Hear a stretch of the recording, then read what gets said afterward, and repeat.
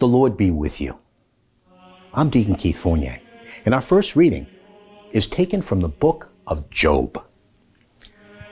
This was the answer Job gave to Yahweh.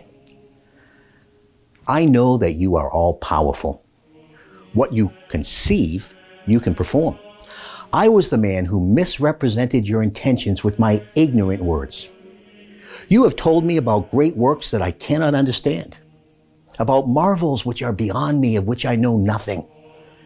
Before I knew you only by hearsay, but now, having seen you with my own eyes, I retract what I have said and repent in dust and ashes.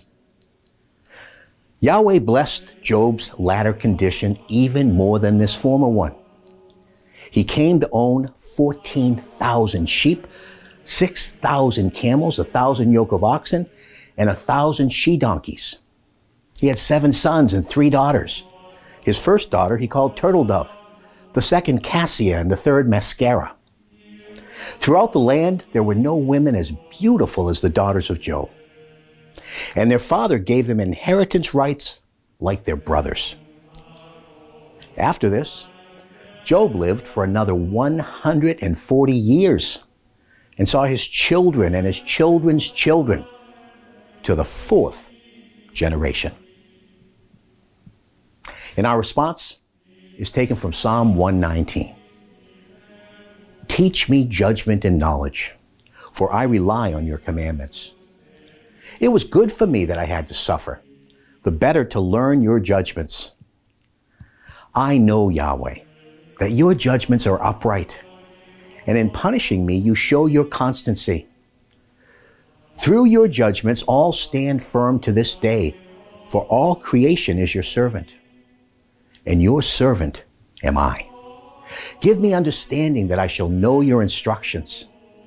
As your word unfolds, it gives light, and even the simple understand.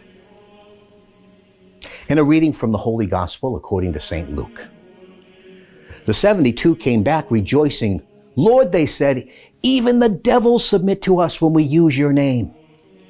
And Jesus said to them, I watched Satan fall like lightning from heaven. Look, I've given you power to tread down serpents and scorpions and the whole strength of the enemy. Nothing shall ever hurt you. Yet do not rejoice that the spirits submit to you. Rejoice instead that your names are written in heaven. Just at this time, filled with joy by the Holy Spirit, Jesus said, I bless you, Father, Lord of heaven and of earth, for hiding these things from the learned and the clever and revealing them to little children. Yes, Father, for that is what it has pleased you to do. Everything has been entrusted to me by my Father, and no one knows who the Son is except the Father, and who the Father is except the Son, and those to whom the Son chooses to reveal him.